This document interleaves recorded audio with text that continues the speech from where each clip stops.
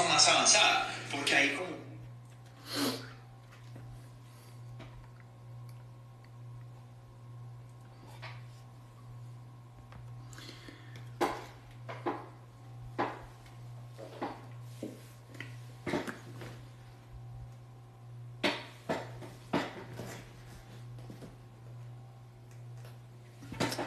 Buenas, buenas, buenas. Aquí estamos. Aquí vamos. So, today we are going to continue with our books. Hoy vamos a seguir aquí leyendo y practicando the long vowels. The long vowels. Aquí, si es la primera vez que me estás viendo, muchas gracias por tu tiempo. Y número 2, nos vamos a enfocar en la lectura en inglés, también en los sonidos cortos de las vocales, porque no solamente tenemos sonidos largos, como en español tienen 5 vocales. En inglés tenemos mucho más. Y aquí solo son unos, ¿ok? Vamos a ir colocando más si es necesario. Pero aquí, eso es lo difícil.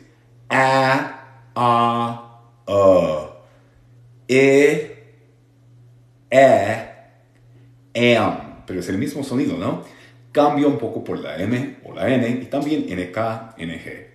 ¿Ok? So, let's start.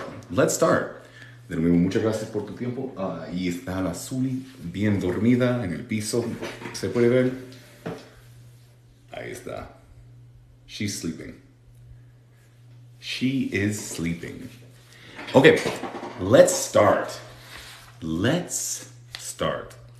So, if you want to take a screenshot, y de nuevo, si no estaban ayer en la noche, publiqué o puse el live ahí en mi YouTube, y es Inglés con Eric, puedes ver el live entero, y también puse la tarea aquí en mi TikTok. So, profe, y wishlist, se pronuncia wishlist. Yo sé de lo que estás hablando, pero todavía no lo he hecho, no lo he terminado, digamos eso. So, you can take a screenshot here. Aquí vamos a estar estudiando estas palabras. Aquí tenemos sight words, son las palabras muy difíciles. No he visto la tarea. Se te nota que no has estado estudiando. Y muchas gracias por ese regalo. Thank you very much. Está ahí en mi TikTok. Entonces, se puede ver. Ayer leímos... No me acuerdo muy bien del nombre. The joke. El chiste. Acabamos de leer anoche en la noche. The joke. Y puse todas esas palabras sin traducción. Si quieren traducir, sería genial. Ahí en los comentarios. De hecho, creo que lo hiciste. Ahí una persona sí ya lo hizo. Muchas gracias por eso. Y aquí estamos enfocándonos en la pronunciación porque es una pesadilla. Arranquemos. So, we're going to look at these words. Y también, ¿qué es el silent E? La E silenciosa. Te voy a dar un ejemplo porque muchos de ustedes ya estaban conmigo. Lo he explicado algunas veces, pero básicamente en inglés, si tenemos una palabra como esta, what does this word mean? Y muchas gracias. What does this word mean? ¿Qué quiere decir esa palabra? To hop. What does it mean? Brincar. Estamos escuchando that sound right there. La diferencia.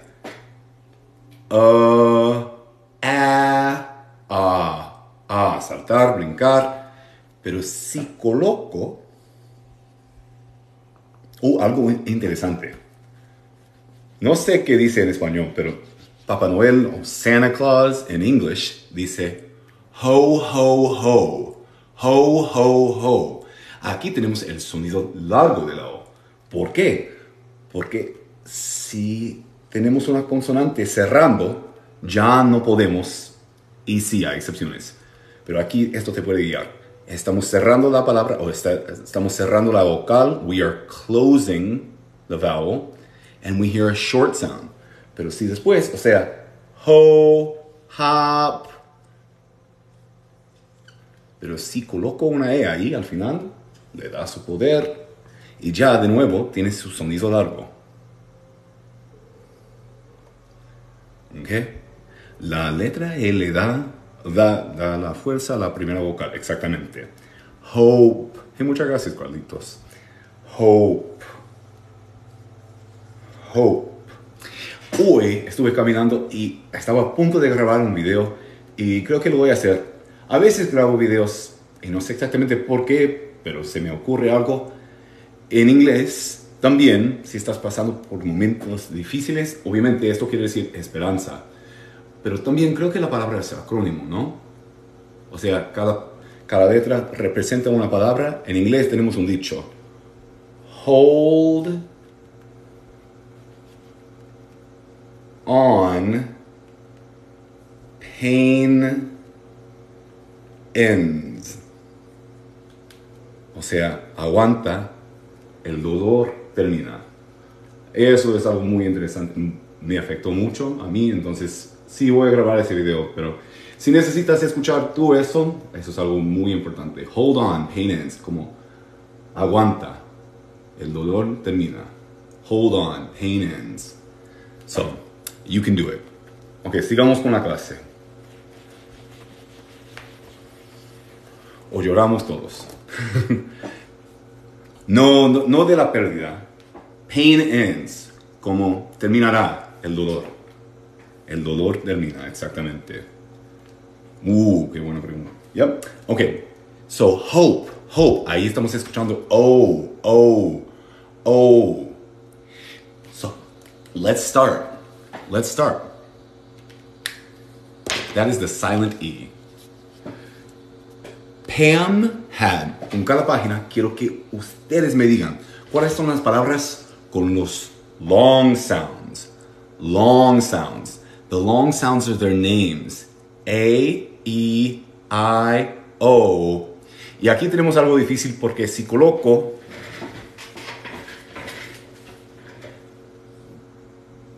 muchas personas van a escuchar you, o van a pensar en you. Y no es, si estamos hablando de la fonética, ese sonido es you. Entonces, para evitar confusión, voy a colocar esto. No es exactamente lo que está pasando, pero es you. Alright? Gracias por estar aquí. So, Pam had. Y es muy importante una vez mencionar, gracias por esos cumplidos, gracias por todo eso. Pero lo más importante no soy yo. Aquí estamos compartiendo el amor entre, al prójimo. Eso es lo más importante. Y es por eso que estoy aquí intentando hacer exactamente lo que estamos haciendo. Amar al prójimo. So, y si tú tienes trucos ahí en los comentarios, sería genial que los pusieras ahí. Pam had a big dog. No hagas trampa. Te veo. His name was Duke. What are the long sound words? The long sound words. Duke. Yep. Duke. And name. ¿Por qué? Si es tu ñame. Pusiste ñame. Name. Yep. Name. Porque la E le da su poder a la A y suena como su nombre. Nam no es una palabra, pero a veces se usa para decir, o para hacerle más corta la palabra Vietnam. La gente dice Nam. Okay. Aquí, con una E, vamos a escuchar el sonido largo. A. So, no veo en Duke. Aquí. Y vamos a hablar de eso. Ok. Te van a decir eso en cada clase. There are 5 long sounds. That is a lie. There are 6. Hay 6. Lo que pasa es que podemos escuchar you, y también podemos escuchar Okay. O sea, la U tiene dos sonidos largos. Okay. So, no es juke, it's duke. Te voy a dar dos ejemplos. Aquí tenemos duty, como tu deber. Duty, u. Duty, y también tenemos music. Y eso sería más o menos como you. ¿Ok? So eso es algo muy importante. En cada clase te van a decir, there are 5 long sounds. There are 6. Hay 6. Duty. La T en duty se pronuncia como una R. Duty. Es mi deber estar aquí. It's my duty to be here. Duty. Y aquí, music. You. So there you go. All right, let's continue. Call of Duty, exactly. Una cosa interesante es que en Inglaterra a veces algunas personas solo van a usar este sonido. Entonces puedes escuchar duty. It is my duty to be here. It is my duty. Y ahí estás escuchando you. Pero en el inglés norteamericano tenemos dos sonidos. His name was Duke. Buenas tardes. All right. Pam and Duke ran home. If you can translate in the comments, that would be amazing. Okay? Hey, desde Chile. Muchas gracias por tu tiempo. Pam and Duke ran, hey, there you go. Home. No es Pam.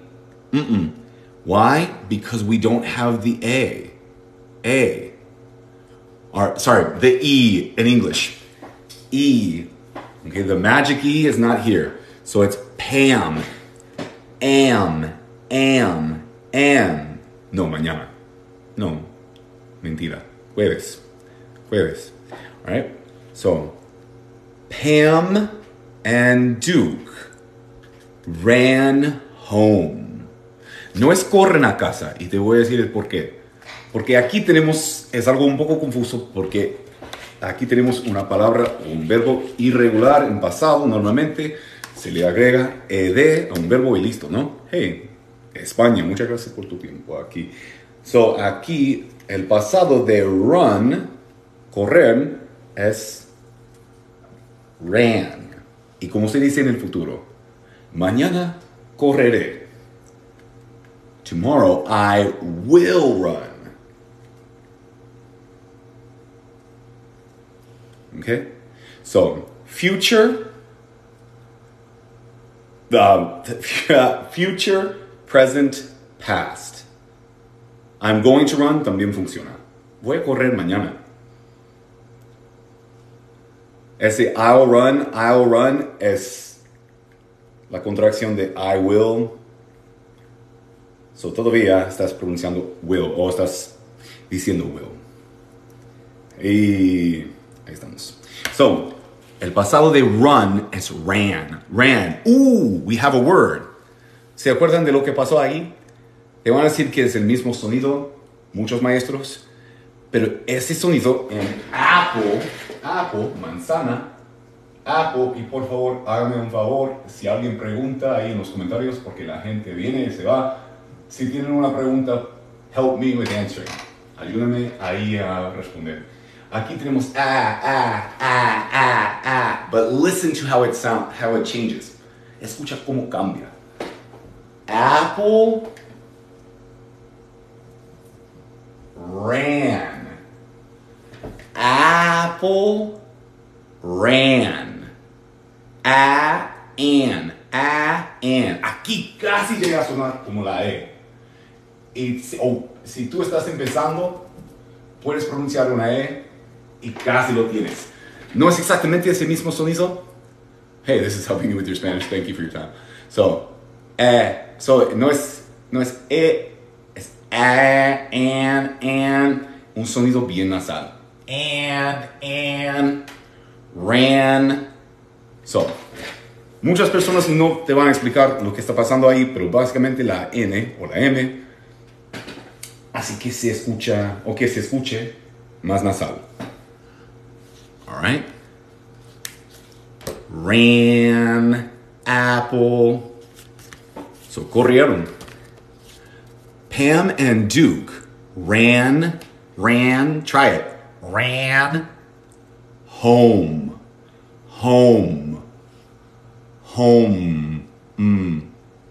Y también pasa aquí con la M. Escucha. Home. No me sale, ¿no? ¿Por qué? Porque al pronunciar la M estamos cerrando la boca. Entonces se convierte en algo más nasal. Home. So, home, uy, no es ese sonido. It's this one. Oh, home.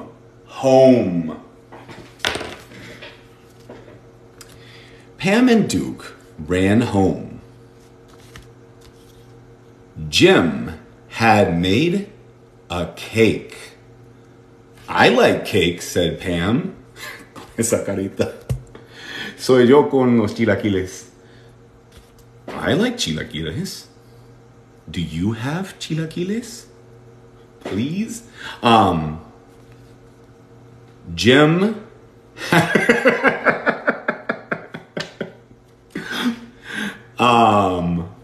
You don't. Alma. Eso es algo difícil de escuchar.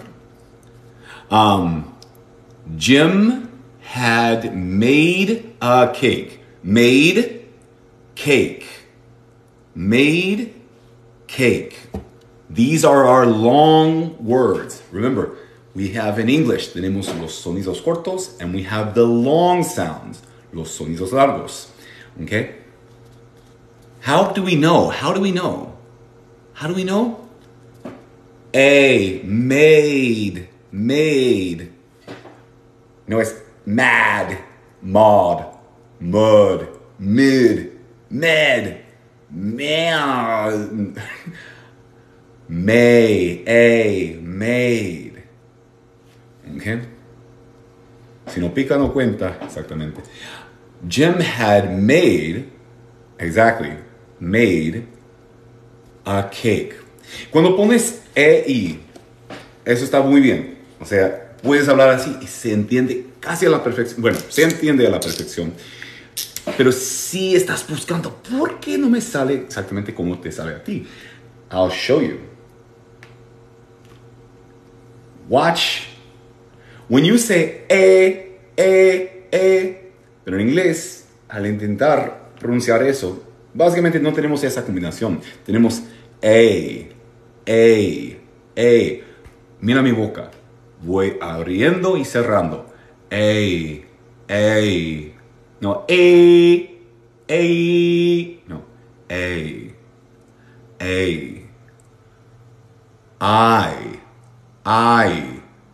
No es I, no, I. That is an advanced thing. Si no escuchas la diferencia, no te preocupes.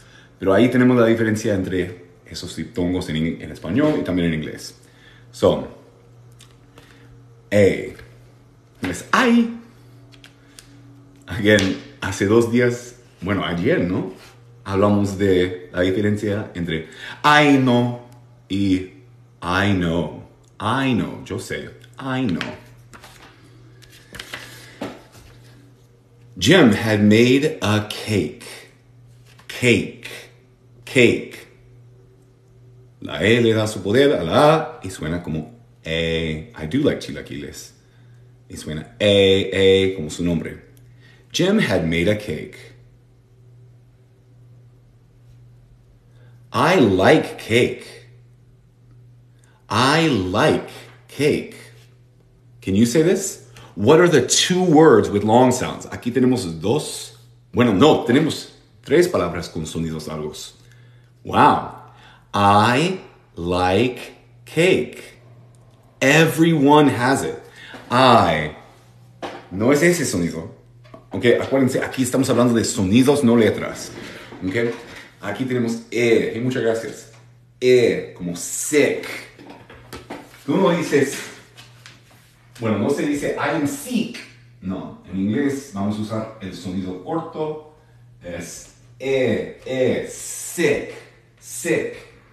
Vamos a colocar aquí duck, no, fun. Pongamos fun. Aquí box.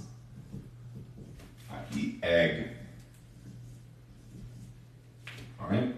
So, let's continue. I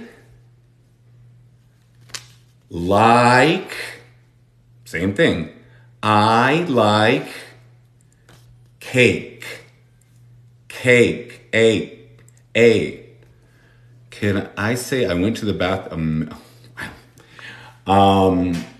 So, I like cake, said Pam. Said Pam. Aquí tenemos una palabra irregular. Acuérdense de eso. Said se pronuncia con esa vocal. Como egg. I said. Bueno, I told you también puede ser told como te lo dije. I told you. All right. So, said Pam. Let's continue. Me confundo con los sonidos. Quiero llorar. No llores. Aquí, una vez más. Apple. Box. Muchas veces, no siempre, hay excepciones. Aquí estamos empezando con algo muy, muy sencillo, ¿no? Pero aquí, box. Muchas veces el sonido corto de la O es A.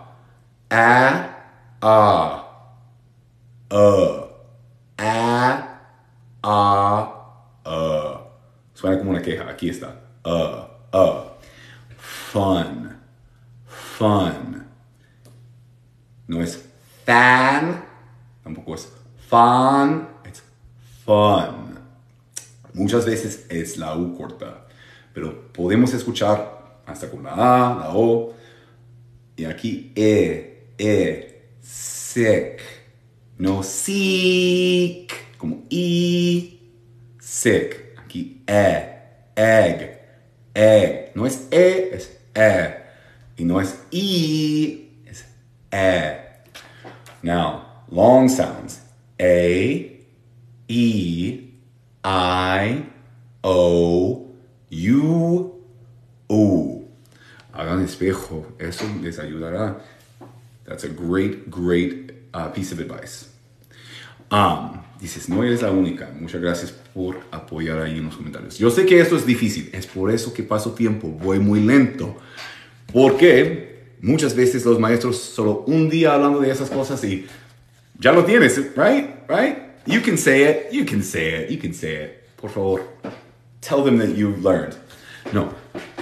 Aquí yo sé que esto es algo difícil. Entonces es por eso que estamos yendo muy lento, paso a paso, hablando en detalle. Te hago preguntas y también espero que estés practicando ahí. So, let's continue. Pam ate the cake.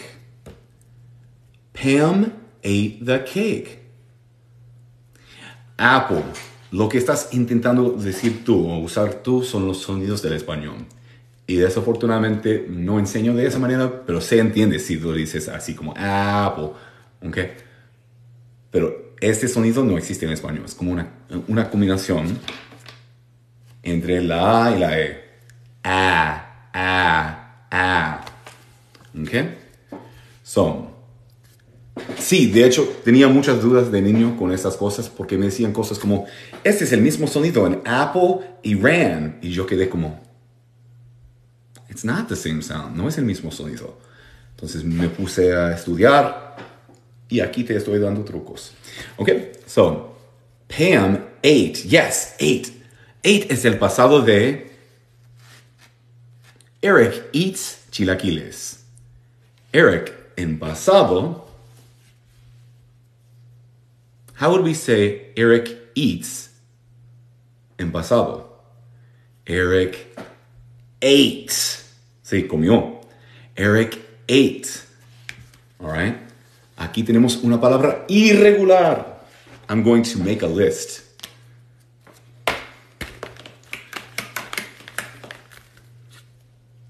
Irregular words. Tenemos said. Y también tenemos ate. Let's continue. Eat is an irregular verb in past tense. ¿Alguien sabe cómo se llama el libro? Yo sí. The cake. The cake. So, Pam ate the cake. Sonido largo, sonido largo. Ate the cake. Duke. También es muy importante mencionar que podemos pronunciar esta palabra con el sonido largo. Si tienes esa duda, ¿por qué Eric está diciendo the en lugar de the? Podemos pronunciar esta palabra de las dos maneras. Siempre y cuando no tengamos una vocal después. Ahí te toca decir the Avengers, the apple. Pero si tenemos una consonante, tú puedes decir Pam ate the cake. Ahí tenemos el sonido largo. Pero muchas veces la gente va a pronunciar eso con un sonido que no está aquí. Bueno, casi. La schwa. Se pronuncia exactamente como este sonido aquí, pero es algo más cortito. Es So, Duke did not get cake. Duke did not get cake. Dices, yo digo da. Es casi como una A, pero una bien cortita. Pero tenemos que cerrar la boca un poco. Es como una A sin ganas y bien cortita. The. En lugar de the. Okay? So, Duke did not get cake. Sí, aquí na. Box. Not. Duke did not get cake. Uh-oh. So, ¿qué va a hacer Duke? Como boca adormecida. That is a great way to put it. Yep. So, it is time to ride my bike, said Pam. What are the long sounds? It is time to ride my bike. A practicar. Time, ride, bike. Also, we have one more. Y te lo voy a explicar. It's a little tricky, pero aquí también tenemos my. No es said. Acuérdense, aquí tenemos said, es una palabra irregular. So, aquí said se pronuncia con un sonido corto. Desafortunadamente, no te preocupes. Si pusiste said, vas muy bien. Desafortunadamente, it's an irregular word. So, said. So, no es said. It is time. Aquí, it is time to ride. And this word, yo sé que tenemos Y, pero estamos pronunciando el sonido largo de, ¿dónde está? So, my, de la I.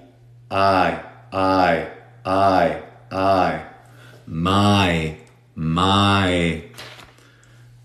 Como mis amigos de Puerto Rico, bueno, algunos amigos dicen, oye, my. So, my. It is time to ride my bike, said Pam.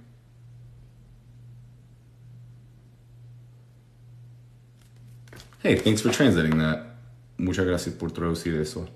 Ah, muchas personas están ayudando ahí en los comentarios. Entonces, si no entiendes todo, ahí puedes estudiar con los comentarios también. It is time to ride my bike. Bike.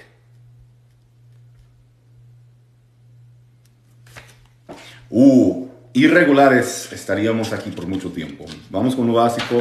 Vamos haciendo una lista de esas palabras irregulares, pero desafortunadamente hay muchas. Puedo hacer más videos con esas palabras irregulares si quieren. ¿Okay? Si ustedes me dicen, con ese acento de Mississippi, si usted dice, Rana, yo salto. Entendido. All right. Pam ran to get her bike. Ran to get her bike. What are the long sounds? The long sounds.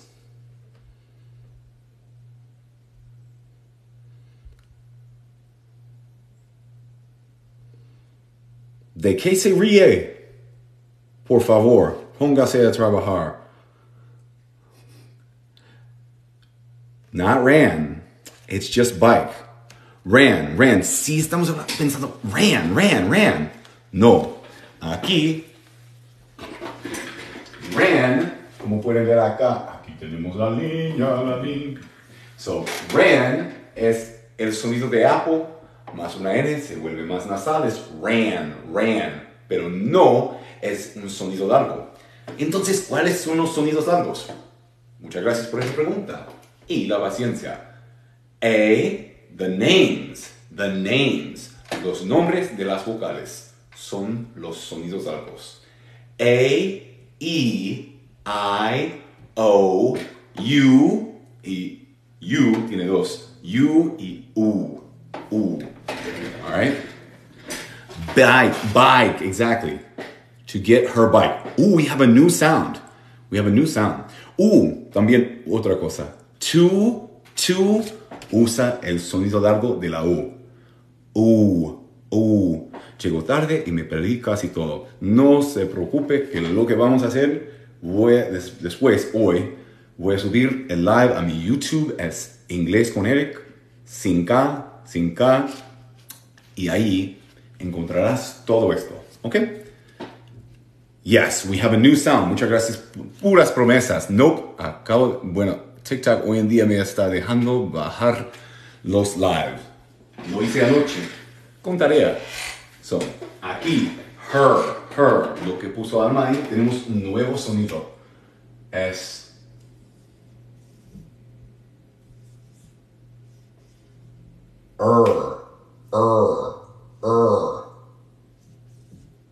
como en bird. No te enfoques en ahí, porque no tiene nada que ver. Desafortunadamente en inglés no se puede confiar en lo escrito. Aquí tenemos También aparece con la U, burn, or O, world. ¿Subiste el live de ayer? Yep. Es en inglés con Eric.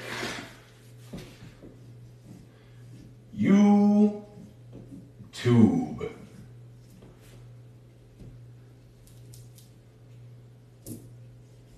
Inglés con Eric.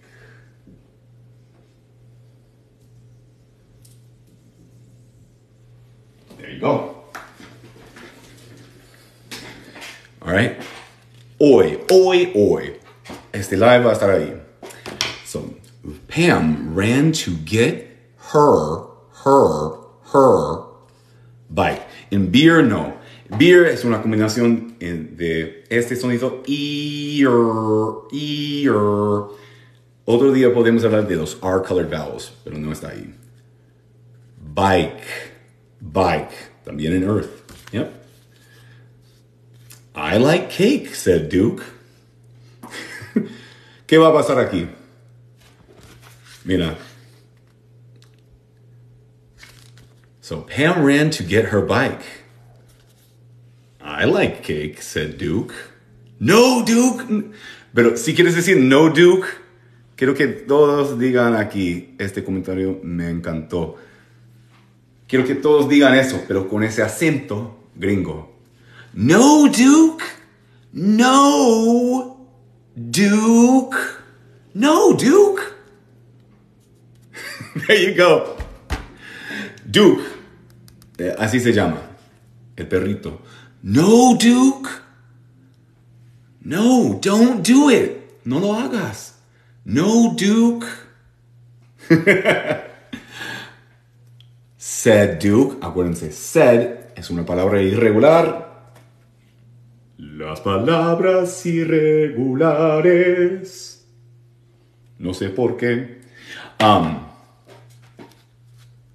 Said Duke. I like cake, said Duke. I like cake.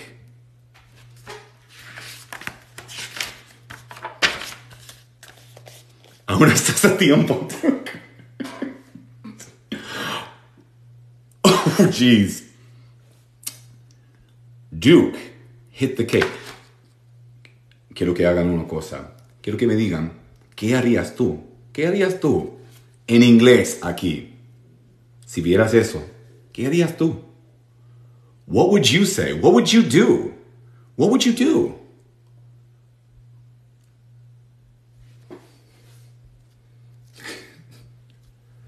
Duke hit the cake. The cake fell. You would laugh. You would say, don't do that. It would make you crazy. In inglés, Duke, why? You don't know. Tomarle video. Voy a hacer un TikTok con esto. Sigue, Duke, sigue. Okay. Duke hit the cake. The cake fell. Qué buena pregunta. ¿Qué quiere decir fell? What does fell do? Or what does fell mean? What does fell mean? Get down from the table. Or get off the table. Cayó, viene de caer. Se cayó. La torta, el bizcocho, no sé cómo se dice en tu país, pero por favor no me grites. En inglés, fell. So he hit the cake. The cake was here, and the cake fell. Duke hit the cake. The cake fell. Long sounds. Ooh. Duke. Aquí. Cake. Cake. Cake. Se dio un pastelazo. Cake. A. Hit. Hit es golpear. Pero si estás hablando de, ¿es un sonido largo o sonido corto? Ustedes me dirán, ¿cuál sonido es? Bienvenidos a ¿cuál sonido es? Voy a pronunciar una palabra y ustedes me dirán, ¿cuál sonido es? Hit. Hit. Sí, es short sound. Hit. Pero es este. Número 1, número 2, número 3, número 4, número 5, número 6, número 7, número 8. It's this one. Número 4. Acertaste. Sick, sick. Pero no te voy a dar nada. Pero muchas gracias por jugar. Hit, hit, hit. Casi suena como hit, hit, hit. Pero es el número 4. Como sick, sick. No es sick, it's sick, sick. Duke hit the cake. The cake fell. Si dijiste, para mí suena como la schwa.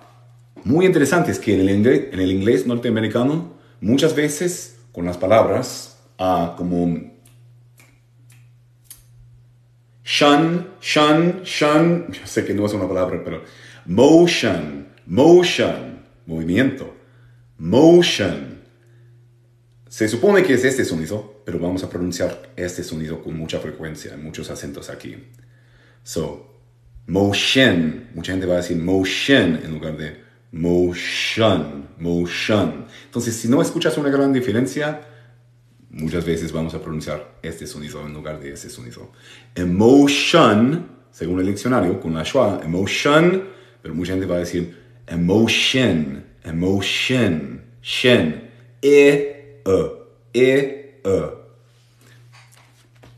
Yep.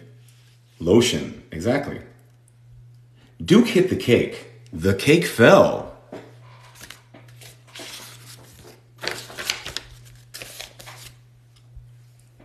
Pam came home. The cake was on the tile. Tile. En lugar de traducir, te voy a mostrar tile. Y aquí. No traduzcas. These are tiles. These are tiles. We have tile flooring. Sí, podemos traducir. No es piso. Do you have it? If you learn that word without translating it, it's yours. Sí, podemos traducir si quieres. Pero no lo voy a hacer yo. Puedes ahí en los comentarios. Pero these are tiles. That is a tile floor. All right, let's continue. So, Pam came home. What are the long sounds? Tell me the long sounds. ¿Cuáles son las palabras con los sonidos largos?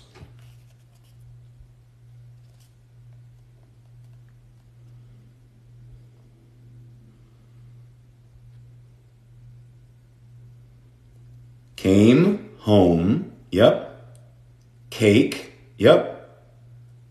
Tile. You guys have it.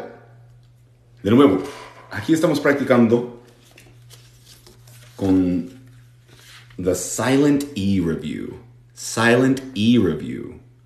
Okay? La E al final, la E silenciosa, está dándole su poder a la vocal anterior en lugar de Cam, es un nombre en inglés, Cam. That's my friend Cam. No. Con la E se vuelve came. Home. Pero ¿cómo saber qué sonido pronunciar? Bueno, ahí tienes. La O no es A, E, I, O. Vamos a pronunciar O. Okay? Home. The cake. No me atrevo a pronunciar esa palabra sin la E. Sigo. Was on the tile.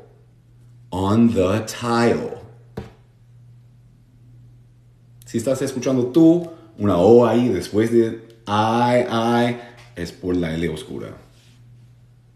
Tile. O. Estamos levantando la parte trasera de la lengua. Estamos metiéndole una schwa y después una L. Tile. O. All right. Si quieren traducir tile, ahí. ¿Ok? No veas si no quieres ver. Ahí tenemos muchas maneras de decir tile. ¿Ok? Porque también es un verbo.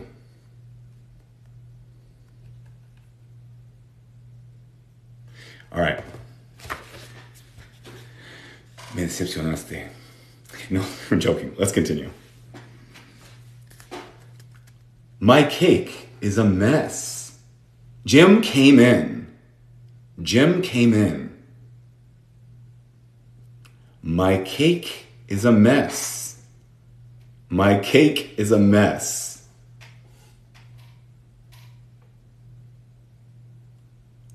The tile is a mess, said Tim. Or said Pam. Sí, es por eso que no quise traducir, porque eso puede cambiar según el país, pero en los Estados Unidos siempre es tile. A mess, un lío. En algunos países, como en Puerto Rico, muchas personas van a decir reguero. O depende de la persona. Yo aprendí esa palabra como jeguero. Porque esa persona con la que estaba estudiando no podía o no quería pronunciar doble R, entonces, o ese R, entonces decía jeguero. Eso es un jeguero. Desastre, yep. So yo aprendí esa palabra diciendo, oh, entonces es jeguero. Ya. Muchas personas no entendieron después. Jim came in. My cake is a mess. My cake is a mess. The tile is a mess. Sí, si ven ahí, hay como 1000 palabras ahí en los comentarios para decir mess. Entonces, me quedo con el inglés. Es un mess. Es un mess.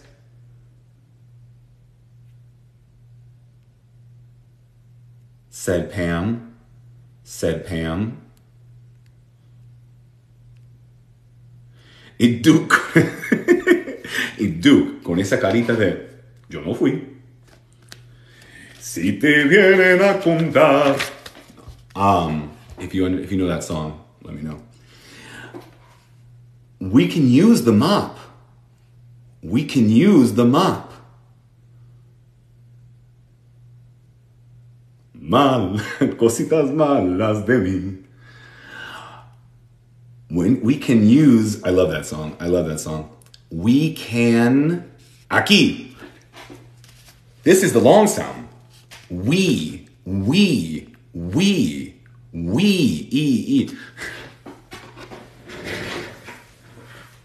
Voy a usar esto. De nuevo, muchas veces me hacen esta pregunta. ¿Cómo saber si voy a usar the short sound or the long sound? El sonido largo, el sonido corto. Bueno, aquí tenemos una palabra más abierta, porque no tenemos una consonante cerrando, ¿no? Entonces, si no está, podemos escuchar su sonido largo. E, we. But if I put this here, ¿cómo se pronuncia esa palabra? Would I use this one? Número 1, número 2, número 3, número 4, número 5. De nuevo, estamos jugando. ¿Con cuál sonido vamos a pronunciar esta palabra? Número 5. Ganas nada. Mi respeto. Wet. Eso no vale nada. Wet. Wet. No wet. Wet. We can use. Algo interesante aquí. Si tenemos el sonido largo, no hemos visto eso antes. Con cada palabra teníamos una consonante al principio, pero aquí solo tenemos use, una U. Y sí, you, y después el sonido de una Z. Use. Dice, si no tiene consonante es largo. Muchas veces sí, pero no te voy a mentir. Es el inglés, hay muchas excepciones.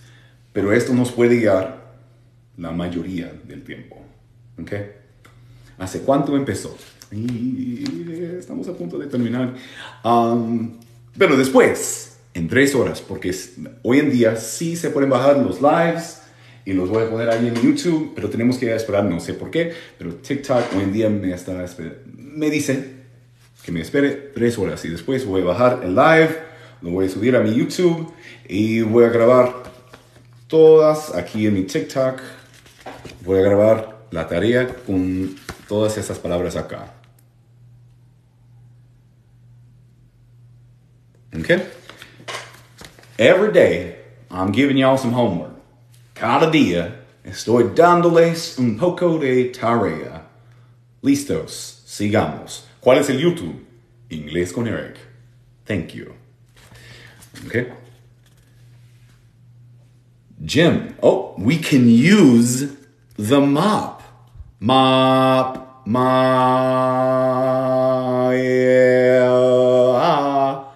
Mop. Muchas veces el sonido corto de la O en inglés es a.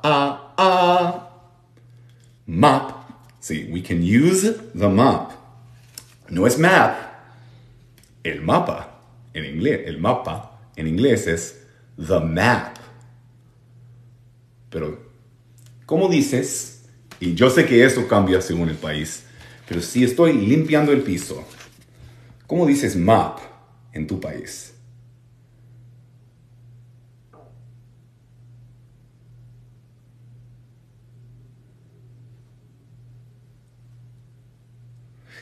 Eso es lo que estaba esperando. Mapo, mapo. A mí me enseñaron mapo y después me dijeron, no se dice mapo. Sí, trapeador. Y después me puse a pensar como, but isn't someone listens to Bad Bunny a trapeador? Si escucha la música de Bad Bunny, ¿soy trapeador? So, en inglés, map.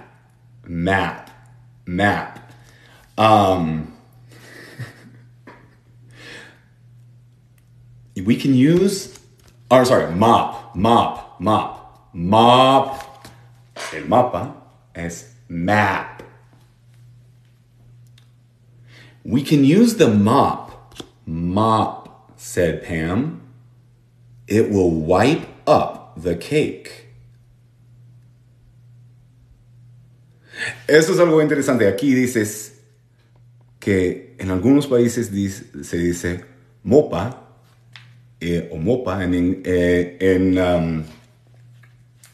en Puerto Rico o en Cuba, dice aquí, si es mapo, mopa, mapo. Aquí, mop.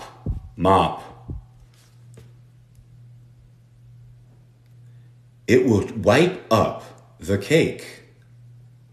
It will wipe up. Watch this.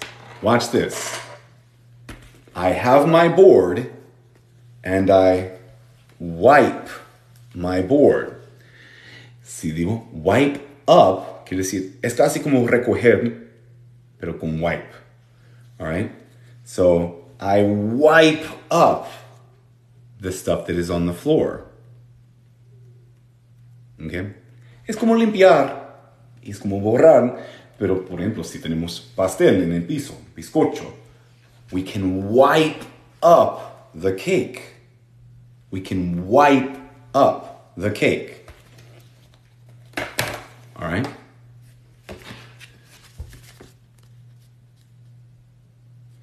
Wipe es una manera de decir limpiar, pero es, digamos, un tipo de limpiar. All right? Duke came to Jim. Duke came to Jim and Pam. Duke was sad. He had cake on his nose. Look at that face.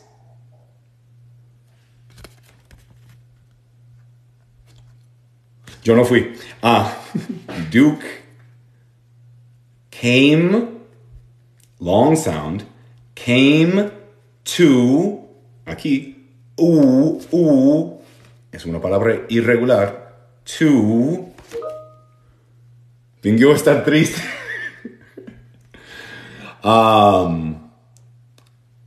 Came to Jim and Pam.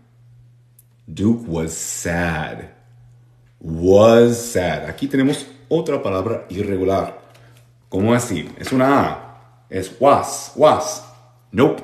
It's wa. Escuchen la diferencia. Was. Was.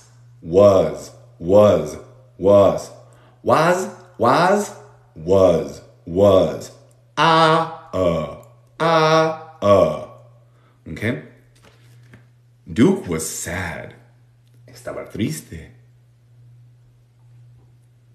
La U corta y la S suena a Z. Was sad. Duke was sad. Sí, podemos hacer eso cuando terminemos, si quieres. Lo que pasa es que hay muchos sonidos, pero podemos empezar con lo básico, si quieren. Okay. He had cake on his nose. He had cake on his nose. Tenía bizcocho en la nariz. ¿Lo hizo? ¿Sí o no? I think he did it.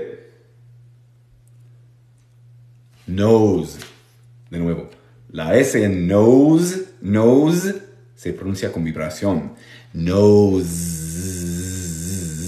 Dices pastel. Tenía pastel.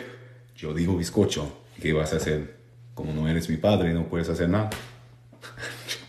Si quieres que diga pastel. Pero no me gusta. Sigo. He had cake on his nose.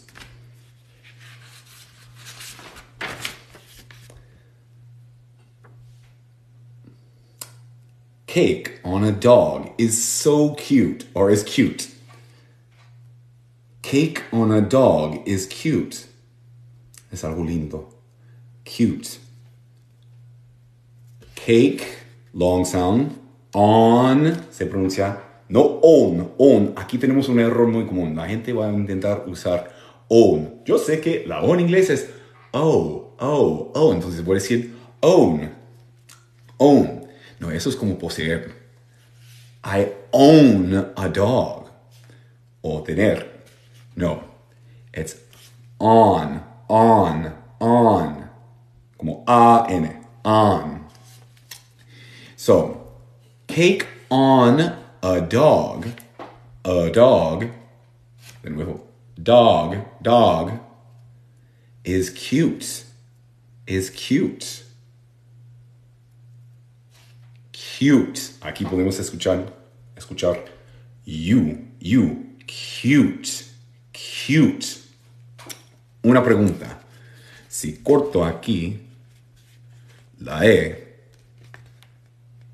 ¿cómo se pronuncia esa palabra? 1, 2, 3, 4, 5, 6, 7, 8.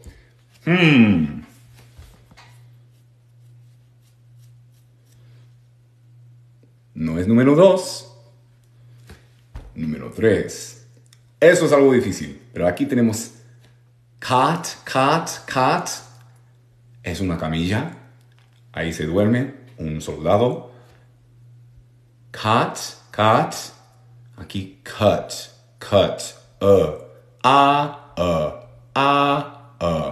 Básicamente pronuncia este sonido, pero sin ganas. Y tienes cut. Uy, cuando dices eso, no, Alma, ahí, como siempre digo, hoy en día podemos pronunciar este sonido como este sonido. De hecho, muchas personas están enseñando este sonido porque es más fácil. Pero hay personas que van a decir caught, a caught, or a cat. Entonces no falta, es que hoy en día se están enseñando más este sonido porque es algo más fácil. Pero sí, tienes razón, podemos decir or a. So there you go.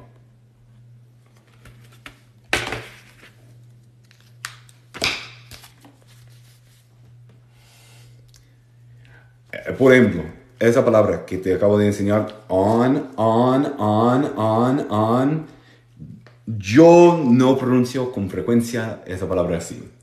Pero es más fácil y muchas personas, como la mitad del país, va a pronunciar on, con un a. Pero yo uso este sonido. On. It's on the ¿cómo se dice eso? The whiteboard. My hand is on. Yo digo on. Pero muchas personas van a decir on. Your hand is on the whiteboard. On. Si no quieres pensar en todo eso, pronuncia una. Si dices, bueno, quiero hablar como tú hablas, Eric. Puedes pronunciar, puedes practicar Le dicen el cute vowel, porque es como si acabaras de ver algo muy lindo.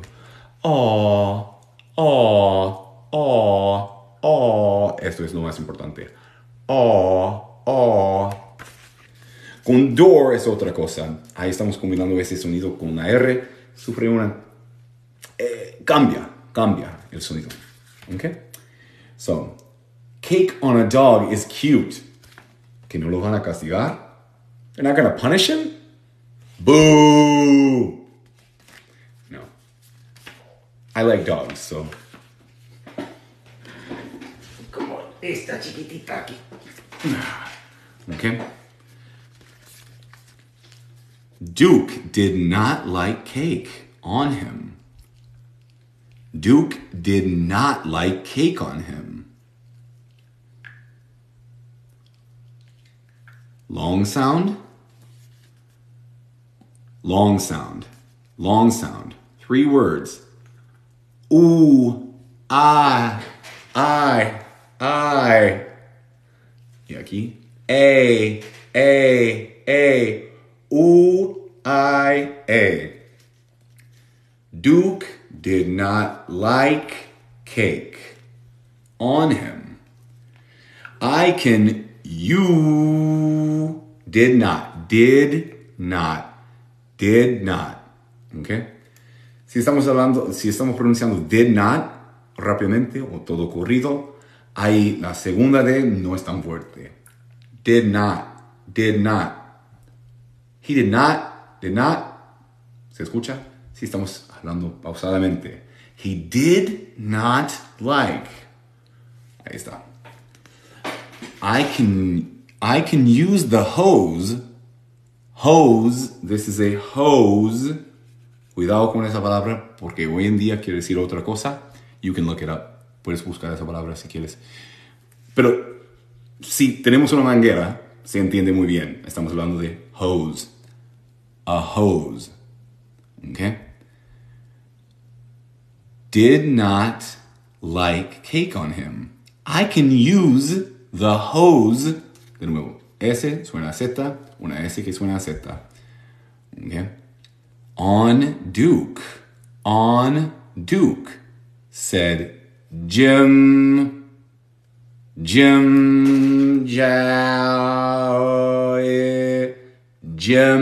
sick. El sonido corto de ahí. Jim, no Jim, Jim. Said Jim. Last page. Jim gave Duke a bone. Tell me all. Hey, muchas gracias. Que le vaya muy bien. All right now? Que le vaya muy bien. Jim gave Duke a bone. Jim es la I corta. Yep.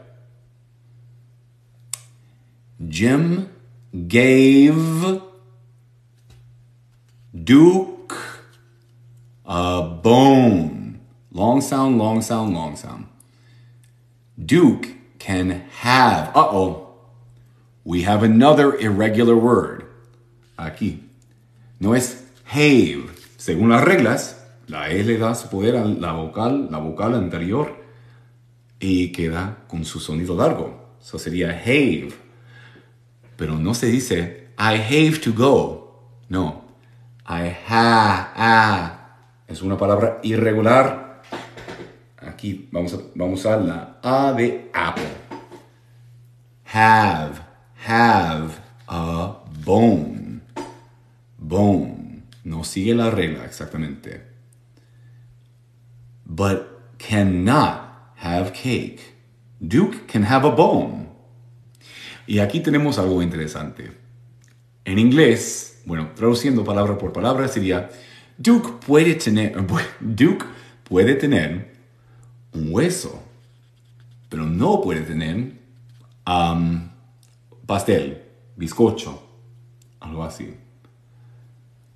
Funciona muy bien el usar tener así, hablando de comida, esas cosas, pero no en español. Sí, sí, sí. Biecocho or bizcocho, yep. Duke can have a bone, but he cannot have cake. There is one word, one more long sound. One more long sound. Cake, ya tenemos. Bone, ya tenemos. Duke, not have. Bone, Duke, gave, he. He. Right? ¿Se acuerdan? He. That is E, pero de nuevo. He, ¿por qué es? Porque no tenemos una T o no tenemos una consonante cerrando la palabra o la sílaba.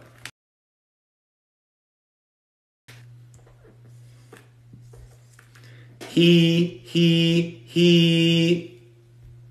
Si coloco una T, no existe, pero si coloco una T sería het. Pero como no tenemos eso, you can hear a long sound. He. All right? Bueno, me tengo que ir. Cuando terminemos hoy, hoy en la noche voy a intentar grabar un video con esto. Pero, ¿qué nivel va? Okay. Heat, también funciona. Okay. Pero cuando terminemos, en 3 horas voy a subir el live del día de hoy aquí en mi TikTok. Thank you very much. And I will talk to you soon. Algo importante. Mañana no habrá live. Tengo que hacer unas cosas, pero mañana no voy a estar. Entonces, please let people know. Help me let people know. All right? Di adiós. Bye, everyone. Mi YouTube, Inglés con Eric. Yo digo, mañana no hay live. Y tú pones, mañana no habrá tarea. Se puede pensar así. ¿Ok? Cuando suba yo el live ahí a mi YouTube, también voy a subir tarea aquí en TikTok. I will talk to you soon. Bye, everyone. Vengan acá.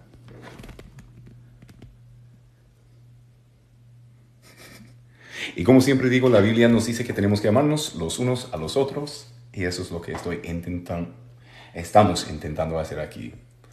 I will talk to you soon. Bye, everyone. Have a great day.